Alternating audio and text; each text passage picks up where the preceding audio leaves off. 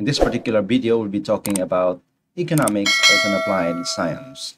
Now, in the previous video, we talked about economics as a social science because we talk about history, we talk about people involved in the past and what is economics, what are the basic principles and definitions of economics, so on and so forth. We were also talking about a lot of basic explanations of basic terminologies of economics, such as the definitions of economics and different political landscape upon which economics is adapted as a means of platform to administer a particular country. And so it is a social science.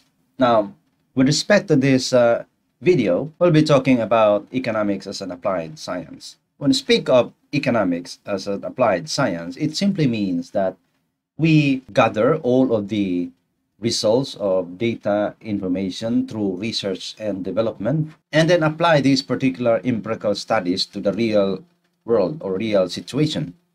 And the purpose of this application of economics is to improve quality of practice in business, public policy, daily life by thinking rigorously about cost and benefits, incentives, and human behavior.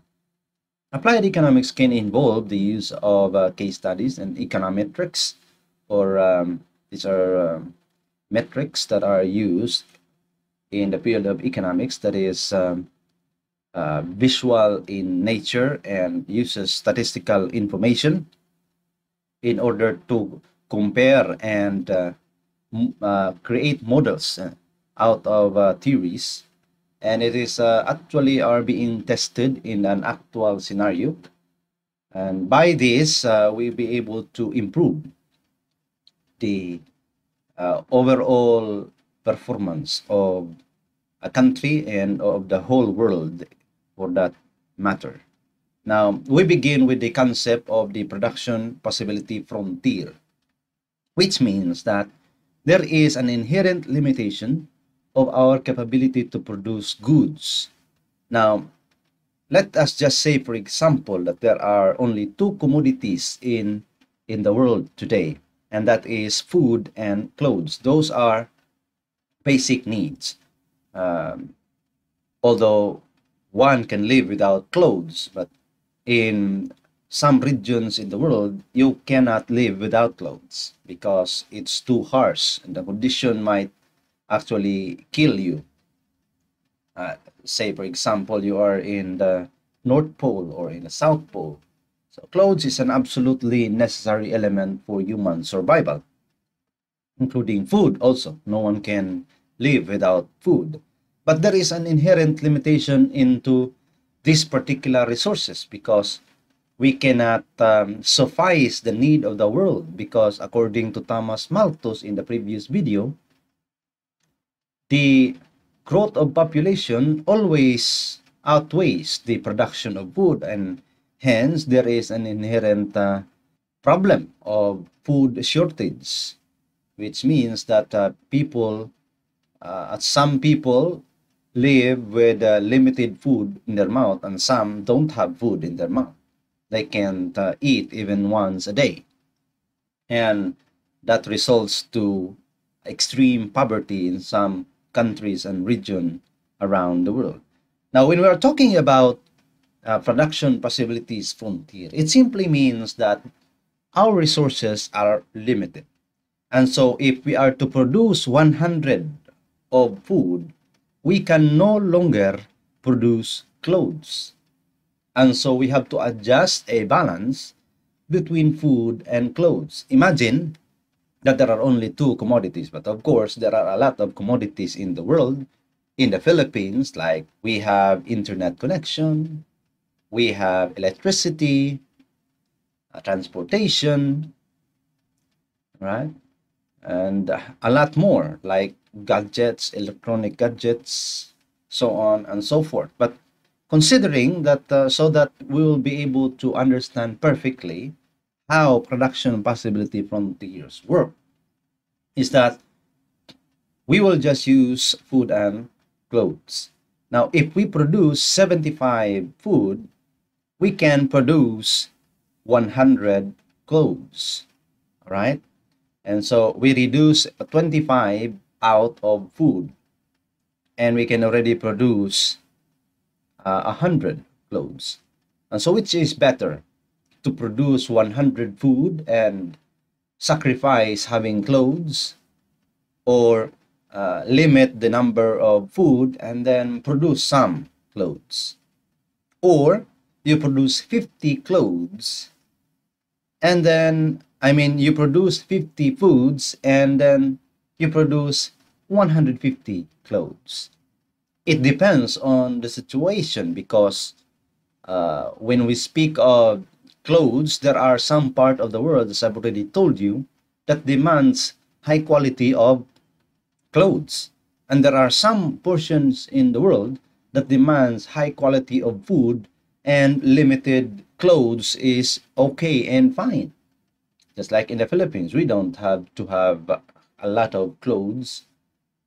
If you have a limited one, that is fine already. As for me, I have a very limited clothes, probably around 10 clothes, 10 pairs with shoes, so on and so forth. You don't have to have 100 or 200 clothes, because that is outrightly unnecessary. And so the idea behind this is that there is an inherent limitation, and you have to prioritize things, because you cannot just use all of your resources on one particular thing. You need also other things, and so you have to split your resources into these particular things. And so there are inherent limitation of what we can produce in this world. And so that's the reason why it is very significant for us to increase what they call as the gross domestic product. Why? Because gross domestic product, or GDP, actually represents our capability to produce goods and services domestically, or within the bounds of our country. Now, in the graph that is displayed in your screen, represented in the green arrows, the solid line is the previous gross domestic product. The broken red lines is actually a representation of the growth of the gross domestic product, which means that when there is an increase, it expands the production possibilities frontier, which would in turn produce more capabilities for us to manufacture both food and clothes based on our example. Right? So meaning, the more gross domestic product increases, the more that we are more productive in our country. And the more we are becoming productive, the more that there is an ability to earn an income and ability to increase wealth, which would in turn reduce the instance of poverty and increase the standard of living. And so that's the reason why it is highly encouraged for you who are listening to this particular discussion, that even if you are still studying, I am encouraging you to be part of the workforce. You find some work. Why? Because when you are just sitting in there and waiting for your parents or somebody, your guardians or sponsors, to give you some form of monetary consideration, because in the guise of you studying, well, in effect, in the economic standpoint, you are such a palamunin in the economy. No? Sakit kay paminahon, but that's the reality. The economy actually looks at everyone as a potential source of productivity. But many of us in the Philippines, to be exact, are actually not working or don't have any source of living. In one household, there are only probably around one person or probably two-person who are working. The rest are you know, palamunin. no? Now, don't get me wrong about that, because probably you will find it harder to work and study at the same time.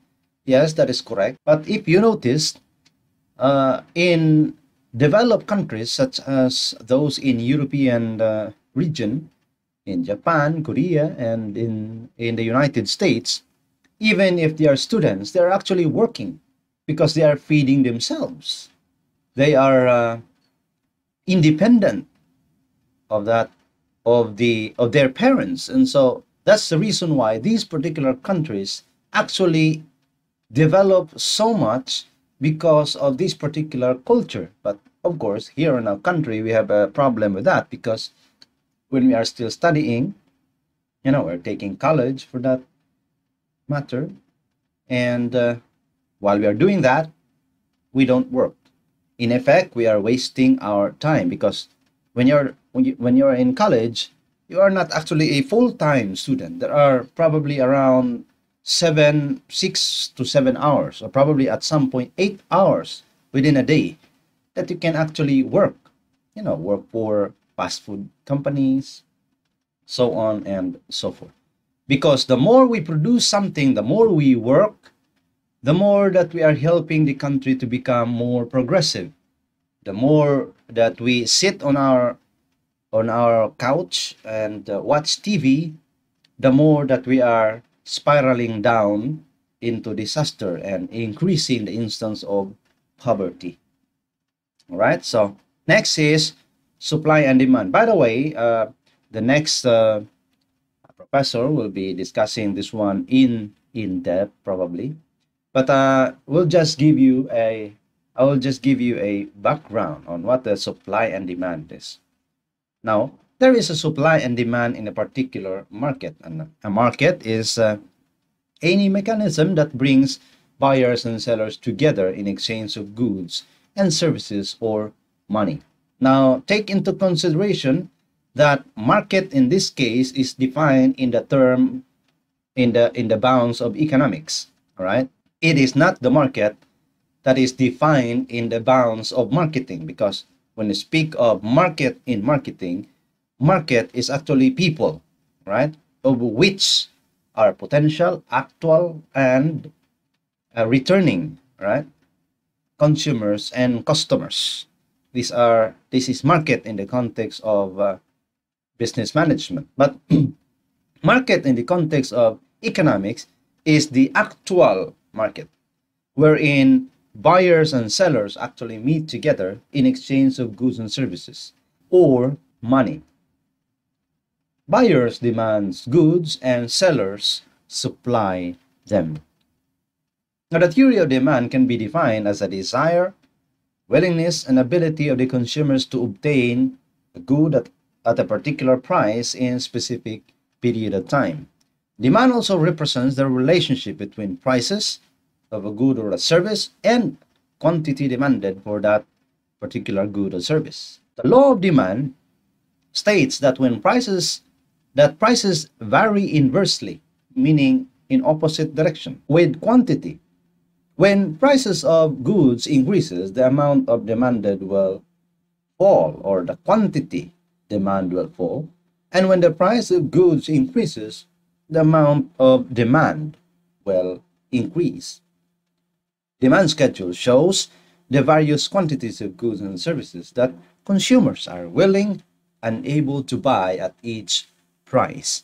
Now, it simply means that when prices are up, demand goes down. So, pasabot, ang presyo mo taas, mas gamay ang tao mo palit. Of course, that's a reality. Why would I buy something that is too expensive? Right? So, law of demand says when prices goes up, demand goes down. When prices goes down, demand goes up. That's the reason why when a store or when a shoe store opens in somewhere in Lahug that sells very cheap shoes, there were actually quite a number of people who were there flocking in their store. And in turn, it turns out that they don't have a business permit, no? And they were selling uh, counterfeited goods like Adidas, no? Or underarms, no? Or Ikin. Those particular scenarios are actually representative of how demand actually works. That when the prices are low, demand goes high. That's the reason why cheap goods attract more customers, right? Law of demand. Now, this is the demand curve. Although it's not a curve, but it's called the demand curve, represented in the letter D. Now, if you notice, when prices are high, that is represented by P1D, the demand quality is low, meaning as the arrow uh, distance away from zero, meaning the quantity is increasing. The same with price, as price distances away from zero, there is increasing price, meaning P1D is actually expensive. And so that's the reason why the quantity is low. And when price is reduced, demand also increases, represented by Q2D. And when price decreases furthermore, represented by PD3, quantity also increases.